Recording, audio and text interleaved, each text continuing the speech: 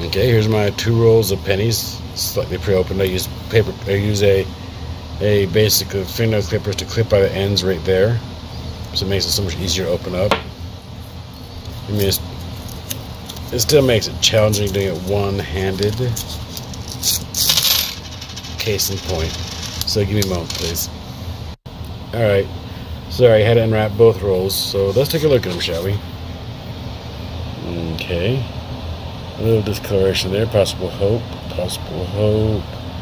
Ooh, that's not brand new. I guarantee you that's possible not. There might be a new one in there that's just a bit dirty. Same thing goes there. So there is possibility for the pennies from the bank roll. So let's check this other one. We got probably nothing. Yeah, see, like 2017, nothing there. Top one, nothing. Maybe that one right there that has a whitish discoloration to it. Possibly those ones right there as well. Ooh, that one too. I mean, look, there's a lot of discoloration. There's some good possibilities here, but then again, there could also be just a bunch of pennies that have dirt on them that need to be cleaned up. So let me weigh them out and let's find out, shall we? Well, I've gone through both rolls of dimes. That's every single dime, nickel, and penny that I got from the bank rolls. I mean, that's just the last roll of pennies, and that's the only penny I got out of that whole roll was 1 penny. The other roll got those pennies. Okay, this end penny right here, sorry, not there, that one right there, that only weighed 2.5, but I wanted to show you that on the microscope because it is way chewed up. So give me a second and I'll be right back. Okay, let's see what we found. But first, I'm going to show you that 1 penny I told you about. The one that, well,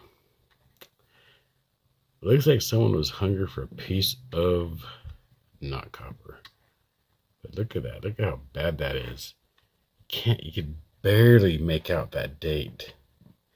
I mean, I guess I could probably take a polishing brush to it or something, try to get that date out, see what it is. But still, I mean, look how bad that is. Liberty, you get those CL. That'd be nice. Okay, how about the reverse? Looks like they took a little bite out of it.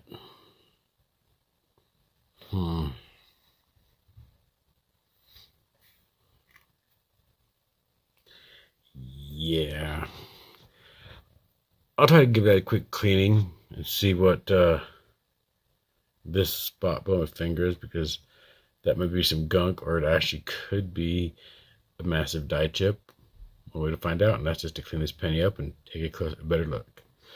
But before I do show you that penny, let's show you the other pennies I got. I got me a 1980. This is from the first roll, mind you.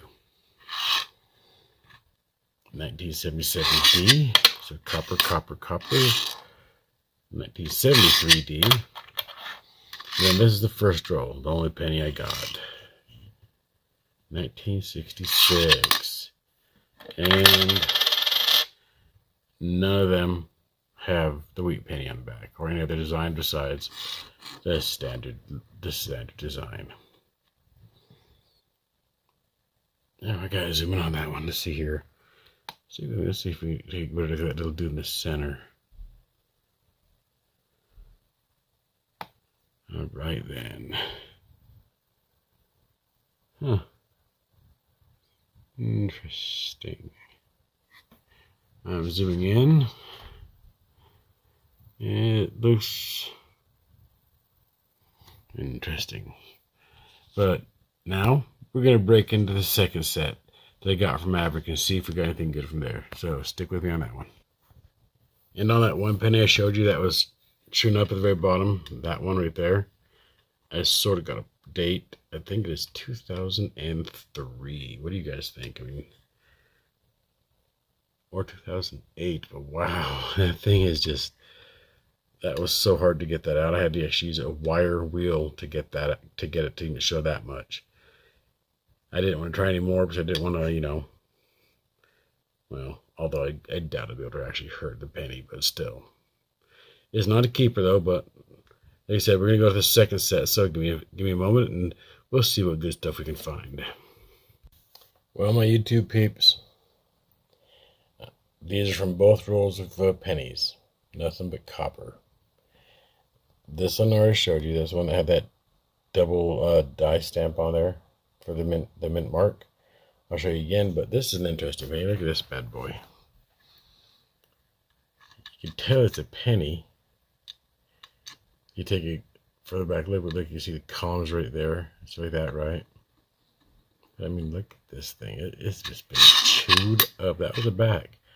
The front you can barely make out. But see, there's his face. But yeah, he has been way chewed up. Holy crap. I got stuck in the street, ran over a few times, but wow. That's pretty bad. Like I said, here's what I was talking about with the